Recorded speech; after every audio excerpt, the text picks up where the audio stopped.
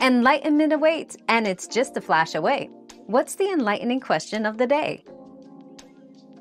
To become a mortgage underwriter, you typically need a bachelor's degree in finance, business, or a related field.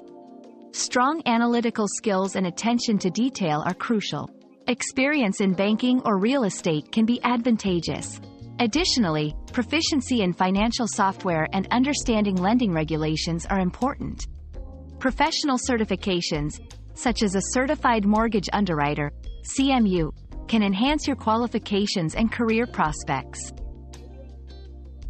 We've quenched today's curiosity, but there's always more to learn. Keep the curiosity alive by subscribing and joining us for our next adventure.